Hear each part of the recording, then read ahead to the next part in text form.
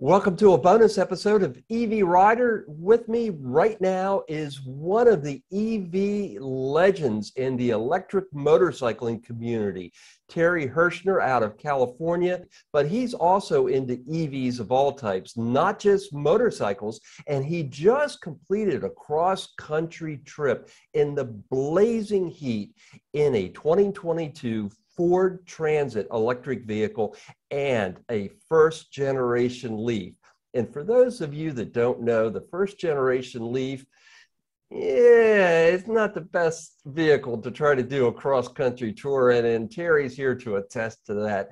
Terry, tell me about your tour across the United States from California to the Carolinas. Well, I knew it was going to be quite an adventure, but the thing is, that's sort of the thing I kind of live for. I love it. I love a challenge. And when I bought the Leaf for $5,000 a little over a year ago, and it was basically my mom had come out to visit. I hadn't seen my mom in 5 years. She lives in North Carolina. I live in California, and taking her around on the back of the Zero. I mean, I've had just a Zero for my only transportation for 10 years. And it's fine for me. I take my dog. I've even helped people move on the back of my Zero. You just balance the weight evenly on the back seat and strap it down. But yeah, and I want to tell folks just that may not know it. Of course, your dog is named Charger.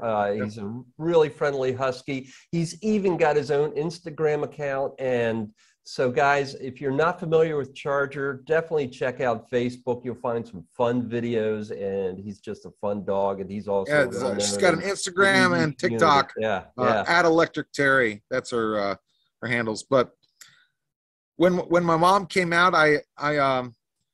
she was out there for quite a while without any transportation. Santa Cruz is a very walkable community, but there was times where she wanted to go somewhere a little further. And so we made the decision. I decided I'd buy just literally the cheapest electric vehicle I could find. Just she wanted something that she could drive on her own when she wanted to go somewhere and not have to have me take her on the back of the motorcycle. So I found a used 2014 Leaf with a fairly heavily degraded battery, and that's why it was so inexpensive. But the range didn't really matter because the vehicle wasn't going to be used that often. So we got it. Highway range, we drove it back from Tracy, California. Had to charge it 3 or 4 times because it only had like when you're going highway speeds, it really only has like a 35-mile range. But we got it back, and we decided that, hey, do you want to try to drive this thing across country? And we decided, yeah, let's try to do it. So we did. Yeah, and I already know from looking at your travels that the battery on the Leaf was just a bear. It would overheat quite a bit in terms of charging, which basically meant no DC or very little DC fast charging, which EV aficionados probably aren't surprised by, given that it did not have a thermal cooling system. But I do want to check, because I think especially people that are looking at Fords are going to be very interested to know how your Transit performed in terms of DC fast charging and the heat. How did the Transit itself handle the 100+ temperatures? The Transit did wonderfully. I actually did this trip with the Leaf and the Transit. We started the day after July 4th, July 5th. I tried to get out of Santa Cruz before the fireworks went off because Charger hates them. But we scouted the trip out back in May. So I've actually done 3 cross-country trips in the Transit already. And the Transit can go cross-country in 4 days, easy. It has a liquid-cooled battery. When you plug in the DC fast charger, you can hear what sounds like a washer fluid pump coming on, and that's the Transit pumping coolant through the batteries. So like no amount of heat's going to hurt the Transit. But the Leaf, being one of the first generation batteries, just like the Zero is, and I think the current Energicas and everything else, they're all air cooled. And when you have an air cooled battery, when heat buildup happens, it takes a long time for that heat to dissipate. So like just I'm sure your viewers are very familiar with Stephen Day's trip across country on his Energica and Scott Harkless and everybody else. If you do more than 1 or 2 fast charges with a air-cooled battery, your charging speed's going to go down from there quite a bit. Yeah, although yeah, you're right, and certainly cross country. But I also want to say to viewers, the longest day I've done on my Zero SRF is 371 miles. Now, I do not have the 12 kilowatt charger set up. I only have the 6 kilowatt charger set up. Right. But I will say in high 80s, low 90s, like maybe a high in 91, over the course of 12 hours, I never saw it drop below its 5.7, 5.8 charge speed. Right. The reason I say 5.7, 5.8, as we know, there's a little bit of loss between the charger, you know, but yeah. So at least for what I would consider reasonable travel, not iron, but the Zero definitely will maintain its advertised charging speed. And I will say my first Zero, yes, I did have overheating problems in Florida sun if I was doing interstate travel. But I got to say, this your first one was no problem. Your first one was a 2014, right? That's correct. I had a 2014 SR, and anything above 90 degrees, I would say after about 20 miles of interstate riding, you'd start to have thermal issues. But this one, no problem whatsoever. I've never run into a thermal issue with it. Yeah, Zero's gotten a lot better, but the current, the way they pot the batteries, it definitely isn't ready for multiple DC fast chargers. Lots of people want to see DC fast charging on a Zero, and trust me, they have the technology. They've had it for years. They have a CCS charging station behind the building they've had since, I think, 2018, and they've got it. But they know that you know, people want CCS charging because they want to do multiple charges a day for long distance travel, and Zero wants to keep the motorcycle as inexpensive as possible. And they have this philosophy they call KISS. I'm not sure if it stands for keep it simple stupid or keep it simple with a nicer word, but they try to have, like, unlike a bike that has like a transmission and all these other things, they want to have as least stuff on the bike that can go wrong. So they have a belt for low maintenance. They've got a, you know, potted air-cooled battery. The potted battery's never going to corrode, but it just isn't really designed for DC charging yet. And I know they're working on it. I'm not sure what they're going to do to the battery to make it be able to do that. I know the new generation 2022 has got an air-cooled channel in the center, but you know, getting back to the Transit has no problem because it's got a water-cooled battery. You know, in the middle of the heat, you can charge, and it's ready to go for the next fast charge again. Yeah, I mean, I've also got a Ford electric. I've got a Mustang Mach-E, and you know, I've taken it to Houston and up to Delaware, and of course I'm here in Florida, and it was 113 degrees for a high when I was traveling up to Delaware, and it didn't. 113. Yeah, and it didn't take a ding in the DC fast charging at all. Now I will say my hottest charge of the day was level 2, but that's just because we wanted to explore downtown Charlotte. But when I got back in the car, it was, like I said, it was a toasty 113. So that, of course, isn't a test because level 2 is not that fast. But I would say that it easily maintained between 98 and 150 for all charges. And of course, as you know, all the EVs ramp down pretty quickly from their peaks. Right.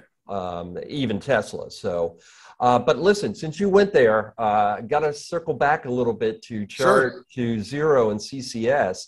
You know, I think we've got to see Zero get on CCS because, in my opinion, it's not even as much about charging speed as infrastructure. Because what I'm seeing in my part of the country is more and more level 2 chargers that either aren't available because other EVs are occupying them, or they're frankly broken. I mean, if you know as well as I do, and you know better than I do, that PlugShare is littered with reports of faulty level 2 chargers.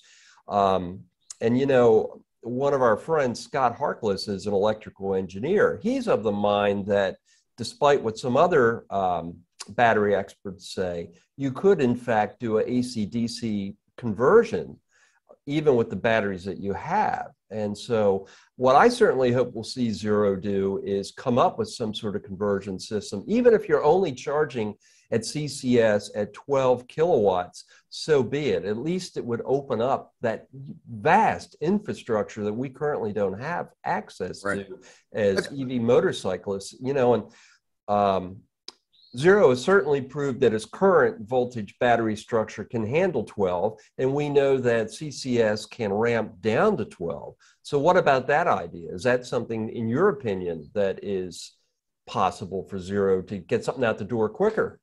Right. I know a little bit about some stuff, and so I don't want to say too much, but just if I was to hypothesize, I would say that Zero knew a long time ago that the best way to go with their current battery voltage, which lets them keep the lowest cost controllers around 100, 150 volts, are much less expensive by, you know, order of magnitude of, you know, $1,000 to $2,000 cheaper than when you get in the $300 to $400 range. And Zero's very concerned with keeping the base price low.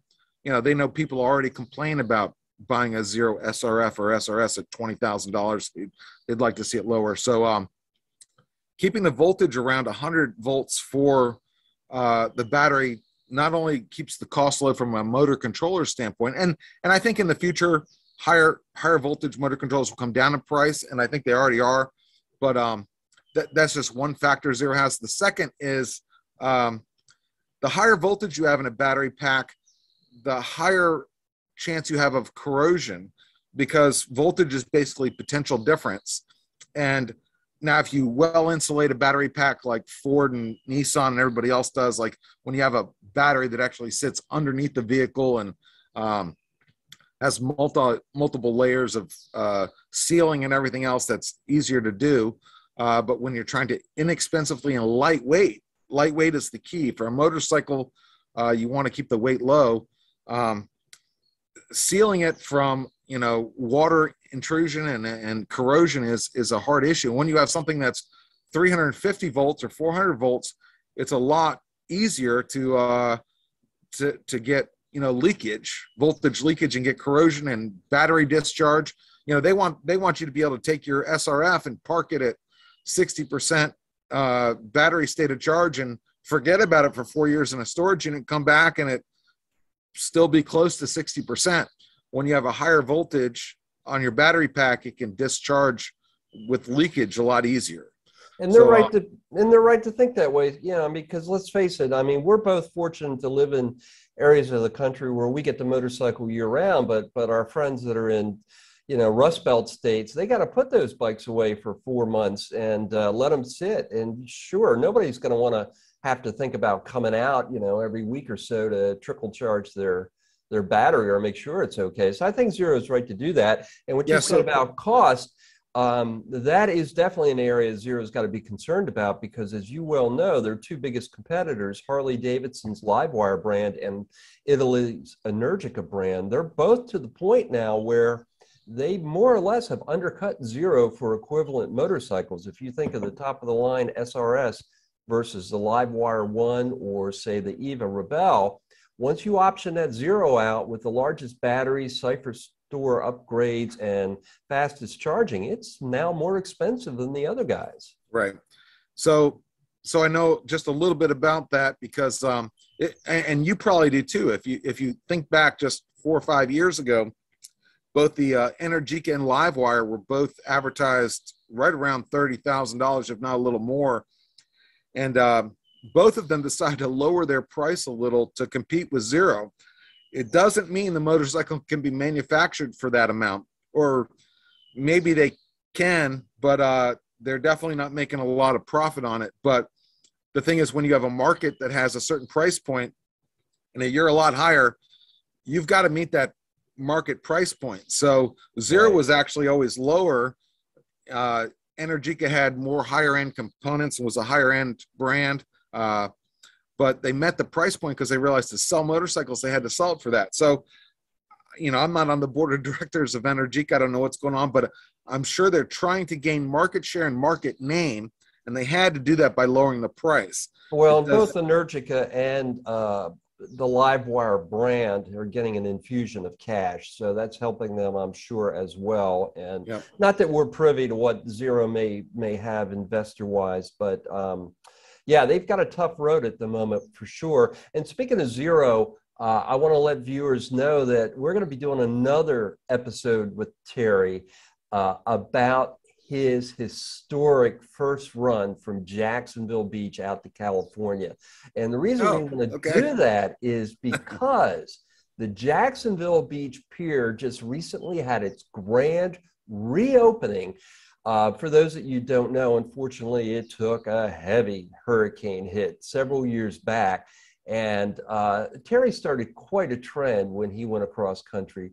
So guys, stay tuned. That's going to be coming as a regular episode in a few more weeks to evrider.tv. So you're definitely going to want to come back to that. But for now, I'm going to go ahead and wrap up this episode of EV Rider. Terry, I can't thank you enough for going ahead and, taking some time out of this cross-country trip from your home in North Carolina, your family's place. That's much appreciated. Oh, you're welcome, Bill.